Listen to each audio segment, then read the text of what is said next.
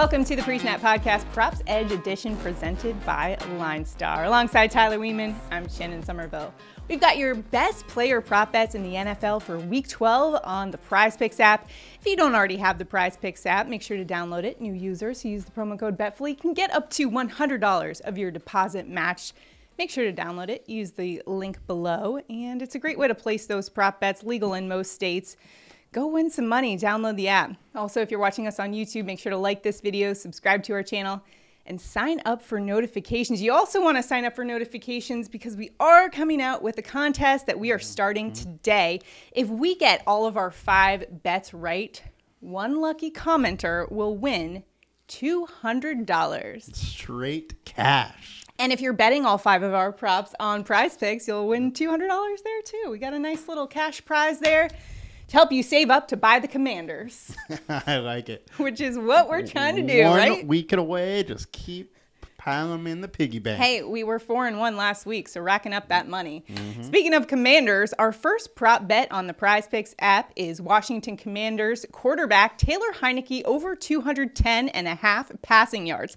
He had 211 against the Eagles 2 weeks ago, an Eagles defense that ranks second in pass yards allowed per game, and he's been absolutely on fire with his receivers and a testament to the chemistry that he has with those receivers. They've had 0 drops since Heinicke took over in his last 5 starts. And just to put that in context, they had 13 in 6 games with Carson Wentz as quarterback. He's especially establishing chemistry with Scary Terry. And I mean, he even had a t-shirt printed that said, "F it, Terry's down there somewhere." And they've just really embraced Taylor Heinicke as their quarterback. Yeah. That's going to be a nightmare for an Atlanta Falcons defense that ranks 28th in pass defense DVOA. Tyler, how do you see this Heinicke prop playing out? You've been a big proponent of his. I have. I love the story. You know, they keep giving him an opportunity. He does fine, and then the next season they kick him to the curb. This season, once again, he's got an opportunity. He's 4-1 with the team, and when he's winning, he's buying Jordans in the opposing team's colors, so I love it. He's also buying them now for his teammates. He's just got a great personality. It's infectious. The players love him. He's kind of one of those guys that elevates every single person around him. He's hysterical. He had in the airplane on the way home from after beating the Eagles a big bucket of beer. I mean, the guy, how can you not love him? He unfortunately got in trouble for. Hey, but hey, why you gotta rain on his parade, NFL? Come on. But I love it. It's been a great story. He's been really fun, and the Falcons are 9 of 11 to opposing quarterbacks have gone over this 210.5 number. Atlanta's averaging 277 yards a game that they're giving up passing. Heinicke's averaging 206, and those 206 is against much more difficult defenses than what he's facing in the Falcons.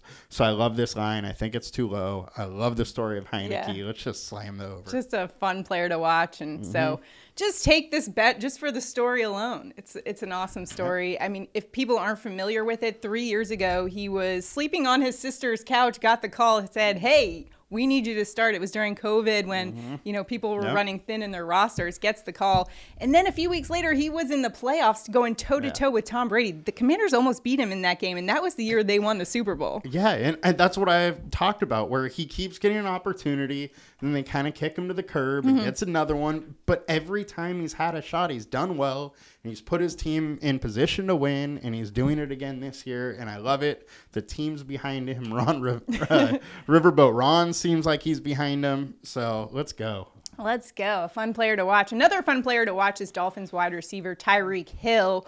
We're going over 88.5 receiving yards, and that line is just downright disrespectful to the Cheetah, who leads the NFL with 114.8 yards per game. He's absolutely transformed this Miami offense. No one is having a more impactful season than Tyreek Hill. Man, he is unguardable, the fastest player in the NFL, and going up against a Houston Texans defense that ranks dead last in pass defense DVOA versus the opposing team's wide receiver 1. What do you like about the Cheetah this week? Yeah, well, our LineStar projection is 105.5. Tyreek is averaging 114.8 yards. He's hit the over in 6 of 10. And this team is a pass-first team. And I mention that because the Houston run D is also terrible, and that's what's really getting the, publicized. Their teams are just destroying them on the run. But they can also destroy him on the pass, and the Dolphins are likely to destroy him on the pass before they kind of go to the run. So I love this line. Tyreek's having a Cooper Kupp-like season. And last year, if we saw Cooper Kupp at 88.5, we would have been slamming the over, and we should be doing the same for Tyreek right now. We've been targeting a lot of teams lately that have been playing the Houston Texans for good reason. They just haven't really been able to defend really anyone. One of the worst teams in the NFL right now. From one of the worst teams to one of the best teams and one of the best players, Titans running back Derrick Henry over 90.5 rush yards. Another disrespectful line to the king. King Henry's averaging 101 yards per game. That's the best in the NFL. And he's gone over in 5 of the last 7 games. In fact, he's gone over 100 in that game. Triple digits, come on. He's the angriest runner in the NFL, posterizes defenders, he's got the stiff arms, he'll hurdle you and just make you look like a fool in those highlights. Going up against the Cincinnati defense that's middle of the pack, they rank 16th in rush defense, DVOA.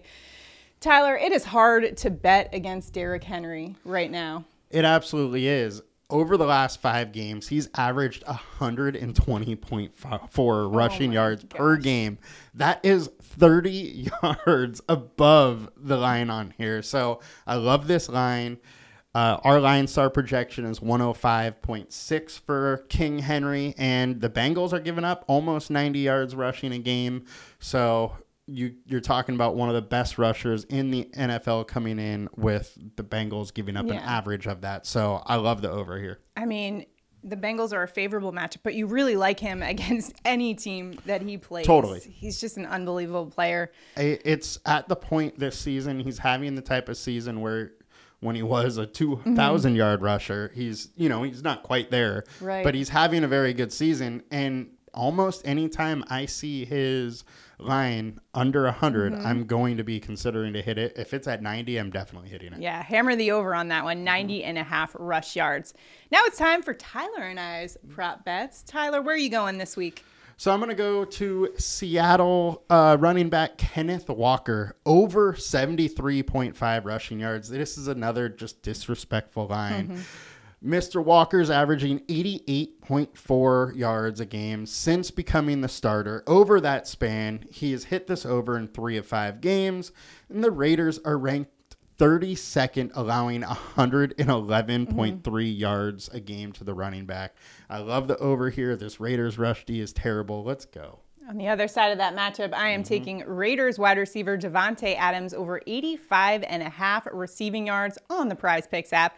Another disrespectful line, just way too low for a wide receiver that's had over 120 receiving yards the last 3 games. He's gone over in 7 of 10 games. This is a guy who's fast, physical, best hands in the NFL, which will be a matchup nightmare for the Seahawks, who rank 24th in pass defense DVOA versus the opposing team's wide receiver 1.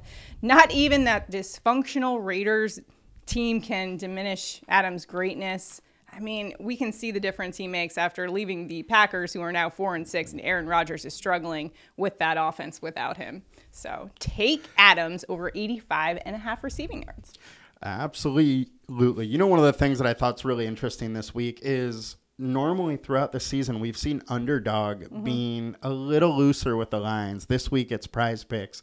All these lines were way higher on Underdog this week. Yeah, I was shocked when I saw Davante Adams at 85.5. I believe it was 97 on Underdog Fantasy. So some really great value this week on the PrizePicks app. Make sure to download that app and use the promo code BETPLEASE. Yep. Make sure you use that. Yeah, I mean, Walker was 79. I think Henry was almost 100. Pretty much all of these were much higher on Underdog. Maybe it's a Thanksgiving week special. A little gift. We'll take it. Gift for us. Thankful for that. I love it. Let's take a look at our prop bets. A recap: Heineke over 210.5 passing yards. The Cheetah over 88.5 receiving yards. King Henry, crown him, over 90.5 rush yards.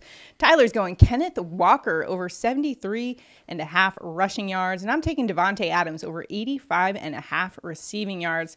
Remember to tail our bets on the PrizePicks app and use our special contest this week, or enter in our special contest this week. All you have to do is like this video, subscribe to our channel, And comment below. Comment anything. If you have any comments about our bets, if you like straight up want to fade them, let us know in the comments and enter in that contest, because if we get all of our props right, all 5, one lucky commenter will win $200.